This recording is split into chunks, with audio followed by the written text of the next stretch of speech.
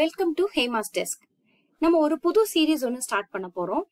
அதாவது Java programming, understanding object oriented programming and Java programming. இதை வச்சு நம்ம ஒரு சீரீஸ் ஆஃப் வீடியோஸ் வந்து நம்ம பண்ண போறோம். இன்னைக்கு ஃபர்ஸ்ட் வீடியோ நம்ம என்ன பார்க்க போறோம் அப்படின்னா, ஆப்ஜெக்ட் ஓரியன்டட் ப்ரோக்ராமிங்கை நம்ம எப்படி ஈஸியா புரிஞ்சுக்கலாம் அப்படிங்கறத நம்ம இந்த வீடியோல பார்க்க போறோம். ஒருவேளை நம்ம சேனலுக்கு இது வரைக்கும் நீங்க சப்ஸ்கிரைப் பண்ணாம இருந்திருந்தீங்கன்னா சப்ஸ்கிரைப் பண்ணிக்கோங்க. இந்த வீடியோ பார்த்துட்டு உங்களோட கமெண்ட்ஸையும் கொஞ்சம் கமெண்ட் செக்ஷன்ல கொடுங்க. ஆப்ஜெக்ட் ஓரியன்டட் ப்ரோக்ராமிங்கோட கோர் கான்செப்ட் அப்படின்னா ரெண்டு சொல்லலாம். ஒன்னு வந்து class and the other one is object. So கிளாஸ்னா என்ன, ஆப்ஜெக்ட்னா என்ன, இது ரெண்டையும் நம்ம ரொம்ப தெளிவா புரிஞ்சுக்கிட்டோம்னா ஆப்ஜெக்ட் ஓரியன்டட் ப்ரோக்ராமிங் ரொம்ப ரொம்ப ஈஸி ஆயிடும். ஸோ கிளாஸ்னா என்ன? கிளாஸ் அப்படின்னா it is a blue print R specification அப்படின்னு சொல்லலாம். So blue print R specification அப்படிங்கிறது வந்து சே ஃபார் எக்ஸாம்பிள் இப்போ வந்து ஒரு சிவில் இன்ஜினியர் அவர் வந்து ஒரு பில்டிங் கட்டுறாரு அப்படின்னு நம்ம எடுத்துக்கிட்டோம்னா, ஆக்சுவல் பில்டிங்கை கட்டுறதுக்கு முன்னாடி அந்த பில்டிங்கான ஒரு ப்ளூ பிரிண்ட்டை வந்து அவர் வரைவாரு. அந்த ப்ளூ பிரிண்ட் வந்து ஒரு டிசைன் மாதிரி. அந்த டிசைனை வச்சு எத்தனை பில்டிங் வேணா நாங்க அதை வச்சு நீங்க கட்டிக்கிட்டே போகலாம். அதுதான் வந்து சிமிலர் டு கிளாஸ். ஸோ இப்போ கிளாஸ் அப்படிங்கிறது வந்து என்ன அப்படின்னா ப்ளூ பிரிண்ட் ஆர் ஸ்பெசிஃபிகேஷன். எதை பத்தின ஒரு ஸ்பெசிஃபிகேஷன்னா ஒரு ரியல் வேர்ல்ட் என்டிட்டி பத்தின ஒரு specification. So real world entity என்னவா வேணா இருக்கலாம். இப்போ ஃபார் எக்ஸாம்பிள் நம்ம ஒரு லைப்ரரி மேனேஜ்மெண்ட் சிஸ்டம் அப்படின்னு ஒரு ப்ராஜெக்ட் நீங்க பில்ட் பண்றீங்க, ஜாவா யூஸ் பண்ணி பில்ட் பண்றீங்க, இல்லைன்னா any object oriented programming use பண்ணி பில்ட் பண்றீங்கன்னா அதுல வந்து எதெல்லாம் real world என்டிட்டியா இருக்கலாம்னா, library it self is a entity, book is an entity. இப்போ புக்குன்னு எடுத்துக்கிட்டீங்கன்னா it is a collection of multiple information. இப்போ புக்ல என்னென்ன இன்ஃபர்மேஷன் எல்லாம் இருக்கும், ஒன்னு அந்த புக்கோட நேம் என்ன, அது எழுதுனது யாரு, டைட்டில் என்ன, இது எல்லாமே சேர்ந்ததுதான் புக். ஸோ நீங்க எந்த ரியல் வேர்ல்டு என்டிட்டி எடுத்துக்கிட்டீங்க அப்படின்னாலும் ஒரு டேட்டா மட்டும் இருக்காது, நிறைய டேட்டாஸ் ஆர் நிறைய ப்ராப்பர்ட்டிஸ் சேர்ந்தது தான் அந்த ரியல் வேர்ல்ட் என்டிட்டி. ஸோ அதை பத்தின ஒரு ஸ்பெசிஃபிகேஷன் தான் வந்து கிளாஸ். நம்ம இன்னும் டீடைல்டா நம்ம பார்க்க யூ வில் அண்டர்ஸ்டாண்ட். நம்ம ஒரு எக்ஸாம்பிள் வச்சு பார்க்க போறோம். இந்த கிளாஸ்ல என்ன இருக்கும் அப்படின்னா ரெண்டு விஷயம் இருக்கும். ஒன்னு வந்து properties and another one is behaviour. ப்ராப்பர்ட்டிஸ்னா ஒன்னும் கிடையாது, it is all data. So ஒரு கிளாஸ்ங்கிறது வந்து something like one single cover. அந்த ஒரு கவருக்குள்ள என்ன இருக்கும் அப்படின்னா ப்ராப்பர்ட்டிஸும் இருக்கும், பிஹேவியர்ஸும் இருக்கும். இந்த ப்ராப்பர்ட்டிஸ் எல்லாம் தான் நம்ம என்னன்னு சொல்லுவோம்னா டேட்டா அப்படின்னு நம்ம சொல்லுவோம். பிஹேவியர்ஸ் எல்லாம் என்ன அப்படின்னா என்னென்ன ஒர்க் அந்த பர்டிகுலர் ஆப்ஜெக்ட் பண்ண முடியும், ஒரு அந்த பர்டிகுலர் ரியல் வேர்ல்ட் என்டிட்டி பண்ண முடியும் அப்படிங்கிறது தான் வந்து behaviour R we can call it as functionalities. So functionalities என்னென்னவோ அது எல்லாமே தான் வந்து அந்த பிஹேவியர். அது வந்து நம்ம ஒர்க்குன்னு சொல்லலாம். அந்த பர்டிகுலர் ரியல் வேர்ல்ட் என்டிட்டி என்னென்ன ஒர்க் பண்ண முடியுங்கிற ஒரு ஸ்பெசிஃபிகேஷன் இருக்கும் இல்லையா, அதுதான் வந்து behaviour. For example human being is a class. So நம்ம ஹியூமன் பீயிங்னா நம்ம மைண்ட்ல வந்து ஒரு ஸ்பெசிஃபிகேஷன் உடனே வரும், ரைட்? ஸோ என்னென்னலாம் ப்ராப்பர்ட்டிஸ் இருக்கலாம் அப்படின்னா human பீயிங்கான height is a property, wait is a property, hair colour, skin colour, இது எல்லாமே வந்து என்ன அப்படின்னா ஒவ்வொரு ப்ராப்பர்ட்டிஸ் தான். இந்த ஹைட்டுங்கிறது ஹியூமன் பீயிங்னா அவங்களுக்குன்னு ஒரு நேம் இருக்கும், ஹைட் இருக்கும், வெயிட் இருக்கும், ஹேர் கலர் இருக்கும், ஸ்கின் கலர் இருக்கும், ஐ கலர் இருக்கும்.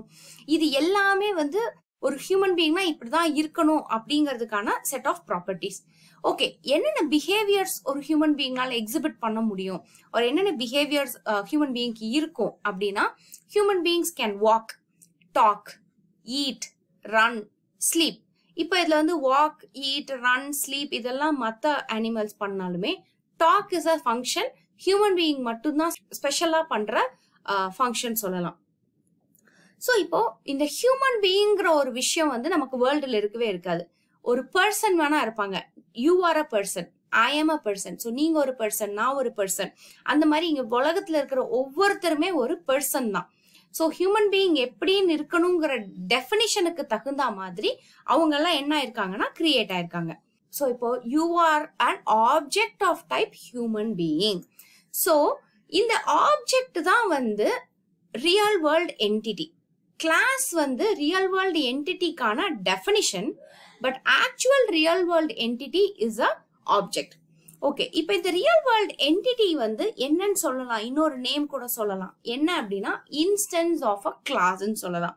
So instance of a class அப்படின்னா என்னன்னா அந்த கிளாஸ் ஓட ஸ்பெசிஃபிகேஷன் கொடுத்துருப்பாங்க இல்லையா, ப்ராப்பர்ட்டிஸ். அந்த ஒவ்வொரு ப்ராப்பர்ட்டிக்கும் ஒரு வேல்யூ கொடுத்தோம் அப்படின்னா தென் that will become one instance. Say for example, ஒரு பர்டிகுலர் ஸ்கின் கலர், ஒரு பர்டிகுலர் ஹைட், ஒரு பர்டிகுலர் வெயிட், ஒரு ஹேர் கலர், ஒரு ஐ கலர், இதெல்லாம் கொடுத்தீங்கன்னா you will get one instance are you will get one object. அதே மாதிரி வேற ஒரு கலர், வேற ஒரு ஹைட், வேற ஒரு வெயிட், வேற ஒரு ஐ கலர் கொடுத்தீங்கன்னா ஒரு இன்னொரு டிஃப்ரெண்ட் ஆப்ஜெக்ட் உங்களுக்கு கிடைக்கும். ஸோ இந்த ப்ராப்பர்ட்டிஸ் இருக்கணும்னு சொல்லிட்டோம். இந்த ப்ராப்பர்ட்டிக்கு என்னென்ன வேல்யூ இருக்கணும்னு நம்ம சொல்ல மாட்டோம் கிளாஸ்ல. ஆப்ஜெக்ட்ல அந்த ப்ராப்பர்ட்டிக்கெல்லாம் என்ன வேல்யூங்கிறத நம்ம வந்து சப்ஸ்டிடியூட் பண்ணியிருப்போம். That is what called as an instance of a class. So ஒவ்வொரு ஆப்ஜெக்ட்டுக்கும் என்ன இருக்கும் அப்படின்னா two things இருக்கும். ஒன்னு வந்து identity and the other one is state. So நம்ம ஆப்ஜெக்டோட எக்ஸாம்பிள் பார்த்துட்டு then I'll tell you what is an identity and what is an state. So ஒரு ஆப்ஜெக்ட்கான எக்ஸாம்பிள் வந்து a person can be an example of object. Class is just a specification. Object is what will exist in the real world. ஒரு real வேர்ல்டுல உங்களுக்கு object தான் இருக்கும். இப்போ நீங்க ஒரு building கட்டுறாங்க, ஒரு என்ஜினியருக்கு வந்து மைண்ட்ல வந்து அந்த டிசைன் இருக்கு அப்படின்னா அந்த design cannot be a building. அந்த டிசைனுக்கு ஒரு உருவம் கொடுத்தோம் அப்படின்னா தான் you will get a building. Human பீயிங்னா என்னென்னலாம் சொல்லியிருந்தோம், ஹைட் இருக்கணும், வெயிட் இருக்கணும், ஹேர் கலர் இருக்கணும், ஸ்கின் கலர் இருக்கணும்னு சொல்லியிருந்தோம். இந்த ஹைட்டுக்கு ஒரு வேல்யூ கொடுக்குறோம் 155, வெயிட்டுக்கு ஒரு 65, hair colour black, skin colour brown. இது கொடுத்தீங்கன்னா you will get one person 1. இதே வேற வேற வேல்யூஸ் கொடுத்தீங்கன்னா you will get a different person. Okay, இப்போ coming back to identity and state. இப்போ எல்லாருக்குமே வந்து இந்த height, wait, hair colour, skin colour இது எல்லாமே வந்து சேமா இருக்கும்னு சொல்ல முடியாது. But there is a chance இதே ஹைட், இதே வெயிட், இதே ஹேர் கலர், இதே ஸ்கின் கலர் வச்சு நமக்கு you can have persons. So each and every person can have same type of or same value for the parameters. அப்படி இருக்கும்போது நம்ம ஒரு பர்சன் நம்ம எப்படி ஐடென்டிஃபை பண்றோம்? So your name is a identity. So இதுல இருக்கிற ஏதாவது ஒரு ப்ராப்பர்ட்டி, ஓகே, so இங்க வந்து நம்ம நேம்ங்கிற ப்ராப்பர்ட்டி மென்ஷன் பண்ணல, but name is also one of the property of a person. So அந்த நேம்ங்கிற property will become an identity for that particular object. So ஒவ்வொருத்தருக்கும் ஒவ்வொரு பேர் இருக்கும். நம்ம அந்த ஆப்ஜெக்ட் ஐடென்டிஃபை பண்றதே அந்த நேமை வச்சுதான் நம்ம ஐடென்டிஃபை பண்ணுவோம். And what is a state அப்படின்னா, இப்ப இன்னைக்கு உங்களோட வெயிட் வந்து 65 இருக்கலாம், நாளைக்கு it can become 67 or 70 or it might even reduce to 60. So இந்த வேல்யூஸ் வந்து are subjected to change. So இப்ப இருக்கிற கரண்ட் சிச்சுவேஷன் படி இதுதான் வேல்யூ. லேட்டர் டைம்ல this value might change. So இந்த வேல்யூஸ் எல்லாத்தையும் ஒன்னா எடுத்துக்கிட்டு கரண்ட் வேல்யூ என்னவோ அது எல்லாம் ஒன்னா சேர்த்துன இதுதான் வந்து you will call it as state of the object. So the current state of the object is height 155, weight 65, hair color black, skin color brown. The state of the object tomorrow, நாளைக்கு it might even become height 156, weight 67, hair color black, skin color brown. எல்லா வேல்யூஸ்மே மாறணும்னு அவசியம் இல்ல, only specific values மட்டும் மாறினா கூட it's okay. So an object will have identity and state. So what is an instance of a class? Object is an instance of a class. Why it is called as instance? Because நம்ம values ஒவ்வொரு ப்ராப்பர்ட்டிக்கு ஒரு value கொடுத்தோம்னா you will get one instance. You give a different value, you get a different instance. So இந்த class object தான் core concepts of object oriented programming. Object oriented programming concepts என்னென்னலாம் இருக்கு அப்படின்னா, first one is encapsulation, the second one is abstraction, third one is inheritance, then the fourth one is polymorphism. These four principles or concepts are called as pillars of object oriented programming. இப்போ இங்க சொல்லியிருக்கிற ஒவ்வொரு கான்செப்டையும் let us see with one example. What is encapsulation? Encapsulation na ஒண்ணும் இல்ல, wrapping up of data and functions together as a single entity. This is what called as encapsulation. இப்போ இங்க நம்ம பார்க்கிறது வந்து ஒரு கேப்சூல் பார்க்கறீங்க. இந்த கேப்சூலுக்குள்ள you will have medicine. இப்போ மெடிசின்ஸ் வந்து எப்படி இருக்கலாம் அப்படின்னா, 2-3 மெடிசின்ஸை மிக்ஸ் பண்ணி அதை வந்து ரியாக்ட் ஆகாம தனித்தனியா கூட இருக்கலாம். கெமிக்கல் காம்பவுண்ட்ஸ் உள்ள இருக்கும். உள்ள வந்து ஒரு கேப்சியூலா வந்து ஒரு கவர் போட்டு நம்ம வச்சிருக்கோம். ஸோ ஒன்னொன்னும் தனித்தனியா இருக்கும். ஸோ அப்போ நமக்கு ஈட், வாக், ரன் இதெல்லாம் வந்து என்ன அப்படின்னா ஒவ்வொரு work. And then height, wait, hair colour, skin colour இதெல்லாம் வந்து என்னது டேட்டா. ஸோ இப்போ இந்த டேட்டாவும் ஃபங்க்ஷன்ஸும் ஒன்னா சேர்ந்து we call it together as human being. Data இல்லாம ஃபங்க்ஷன் மட்டும் செப்பரேட்டாவும் இருக்காது, ஃபங்க்ஷன் இல்லாம டேட்டாவும் செப்பரேட்டா இருந்தாலும் there will not be any meaning. We wrap up data and functions as one single entity. இந்த entity என்னவா நம்ம wrap up பண்ணிருக்கோம் அப்படின்னா it is called as class. So நம்ம இந்த கிளாஸா கன்ஸ்ட்ரக்ட் பண்றோம் இல்லையா, டேட்டாவையும் ஃபங்க்ஷன்ஸையும் ஒன்னா வச்சு ஒரு கிளாஸ் கிரியேட் பண்றதை தான் வந்து you call it as encapsulation.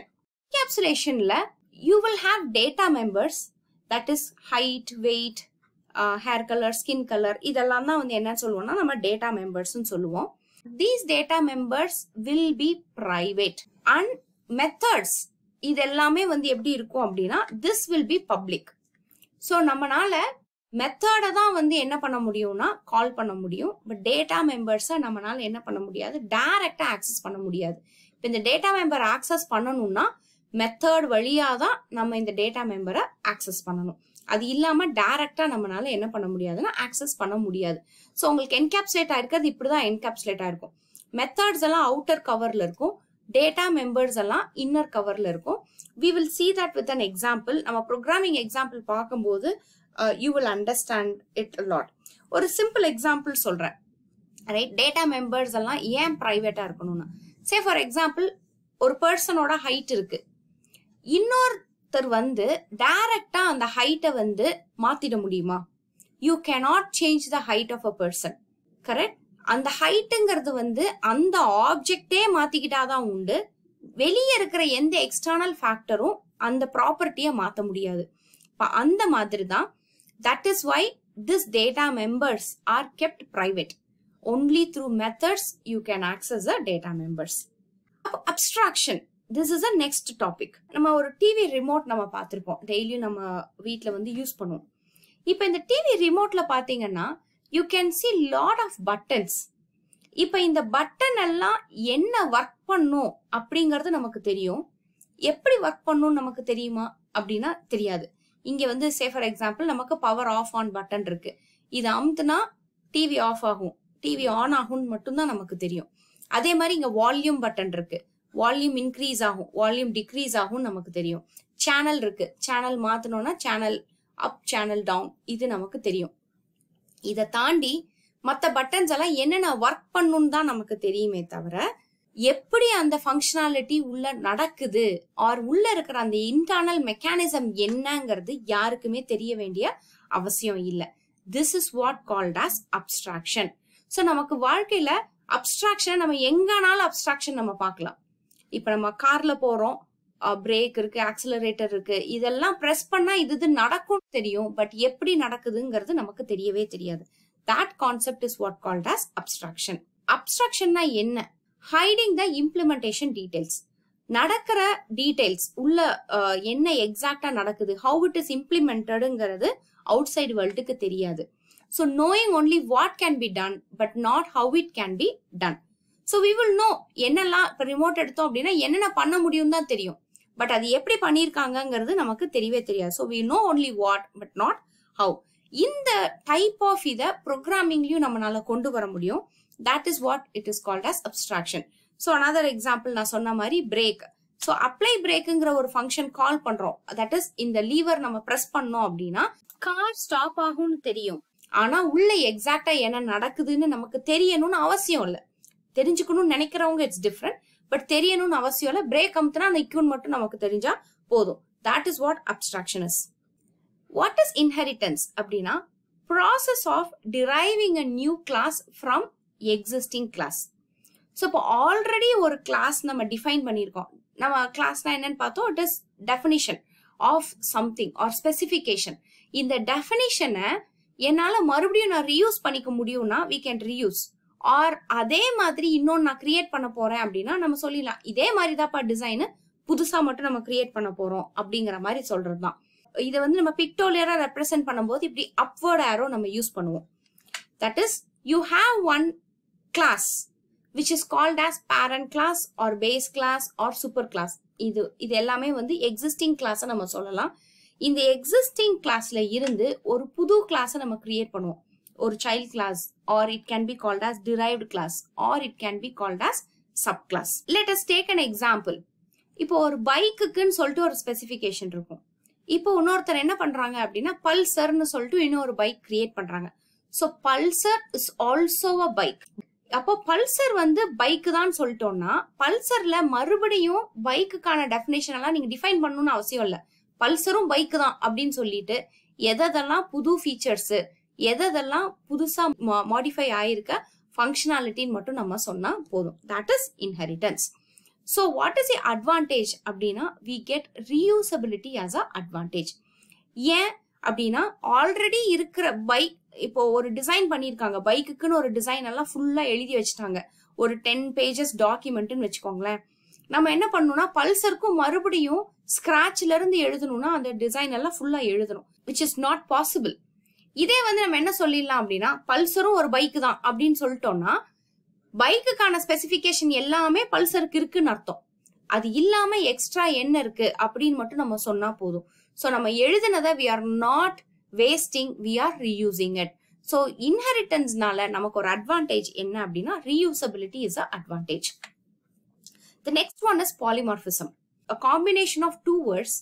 Poly அப்படிங்கிறது many-ன்னு அர்த்தம், morph அப்படின்னா form-ன்னு அர்த்தம். So one in many form, that is called as polymorphism. So something is going to behave differently in different situation. It can be object or it can be a method. ஏதோ ஒன்று ஒவ்வொரு சிச்சுவேஷன்ல ஒவ்வொரு மாதிரி behave பண்ற மாதிரி இருக்கும். That is what called as polymorphism. So ஒரே function, ஒரே ஒர்க்கு, ஒரே மெசேஜ், ஆனா ஒரு ஆப்ஜெக்ட் ஒரு மாதிரி ரெஸ்பாண்ட் பண்ணும், இன்னொரு ஆப்ஜெக்ட் இன்னொரு மாதிரி ரெஸ்பாண்ட் பண்ணும். ரெஸ்பாண்ட் பண்ணும்னா ஒரு மாதிரியான இம்ப்ளிமெண்ட் பண்ணும், இன்னொரு மாதிரி ஒர்க் பண்ணும். அதுதான் வந்து ரெஸ்பாண்டிங். ஸோ ஒரே மெசேஜ் தான். Take vehicle. Car is a vehicle, correct? So car is a vehicle. இங்க நம்ம வெஹிக்கிள்னு ஒரு காமன் டெஃபினிஷன் வச்சிருக்கோம். அப்போ காரும் வந்து ஒரு வெஹிக்கிள் தான் சொல்லிட்டோம்னா வெஹிக்கிள்க்கு என்னென்னலாம் ஃபீச்சர்ஸ், என்னென்னலாம் பிஹேவியர்ஸ் இருக்கோ எல்லாமே காருக்கும் இருக்கும். அதே மாதிரி when I say bike, bike is also a vehicle. So வெஹிக்கிள்க்கு என்னென்னலாம் ஃபீச்சர்ஸ் இருக்கோ அது எல்லாமே பைக்குக்கும் இருக்கும். என்னென்ன அடிஷனல் ஃபீச்சர்ஸோ என்னென்ன மாடிஃபைடு ஃபீச்சர்ஸோ அது மட்டும் நமக்கு இங்க எக்ஸ்ட்ரா நம்ம கொடுத்துருப்போம். ஸோ அப்ளை பிரேக்குங்கிற ஃபங்க்ஷன் என்ன பண்ணும்? when called it will make the car to stop. இந்த apply break will make the bike to stop. So same function தான். இந்த ஃபங்க்ஷனை கார்ல இன்வோக் பண்ணோம்னா mechanism will be completely different. பைக்ல இன்வோக் பண்ணோம்னா mechanism will be completely different. This is what I said. Same method, but it behaves differently when it is being called by different objects. Or we can say ஒரே மெசேஜ்க்கு apply பிரேக்னு தான் நம்ம சொல்றோம். Car கிட்ட நீங்க break போடுன்னு சொன்னாலும் சரி, bike கிட்ட பிரேக் போடுன்னு சொன்னாலும் it will apply the brake, but உள்ளுக்குள்ள இருக்கிற working will be different. So car work பண்றது வேற மாதிரி ஒர்க் பண்ணும். Or we can say the response of the car will be different, the response of the bike will be different. That is what called as polymorphism. So ஒரே மெசேஜ்க்கு வேற வேற object வேற வேற மாதிரி ரெஸ்பாண்ட் பண்ணும். பட் இது ரெண்டுமே இட் இஸ் வெஹிக்கிள் ஒன்லி. நம்ம ஒரு எக்ஸாம்பிள் எல்லாம் பார்க்கும்போது you will understand. Summary of this video என்னென்ன அப்படின்னா கிளாஸ் பார்த்திருக்கோம், ஆப்ஜெக்ட்னா என்னன்னு பார்த்திருக்கோம். So class is a blue print R a specification. ஆப்ஜெக்ட்னா it is a real world entity. ஒரு ஆப்ஜெக்ட் எப்படி இருக்கணுங்கிறத தான் நம்ம கிளாஸ்ல டிசைன் பண்றோம். Encapsulation, you wrap up the data and behaviors together under one common cover. இந்த cover or entity it is called as a class. இப்படி பண்றதுனால what is the advantage that we get is it leads to in abstraction. So encapsulate பண்றதுனால நம்மளால abstraction achieve பண்ண முடியும். அப்ஸ்ட்ராக்ஷன்னா என்ன? we tell the outside world only what can be done but not how it would be done, but still the outside world can use that. நம்ம remote மாதிரி button அமுத்தினா channel மாறும் தெரிஞ்சா மட்டும் போதும், உள்ள எப்படி அதை மாத்துறோங்கிறது சொல்லணும்னு அவசியம் இல்லை. Inheritance, It is extensively used by the programmers. Already ஒரு கிளாஸ் இருக்கு, இதேவே தான் மறுபடியும் எழுத போறோம்னா திரும்ப நம்ம எழுத வேண்டாம். அதோட டைப் தான் இதுனா இது அதுதான் அப்படின்னு சொல்லிட்டு எக்ஸ்ட்ரா மட்டும் என்ன இருக்கோ அதை மட்டும் நம்ம பண்ணிட்டு போயிடலாம். That is inheritance. Polymorphism, same thing, behaving differently in different situations. So apply பிரேக்குங்கிற ஒரே மெத்தட் தான். கார் கால் பண்ணுச்சுன்னா வேற மாதிரி பிஹேவ் ஆகும், இதே பைக் கால் ஆச்சுன்னா வேற மாதிரி பிஹேவ் ஆகும். So we have come to the end of the video.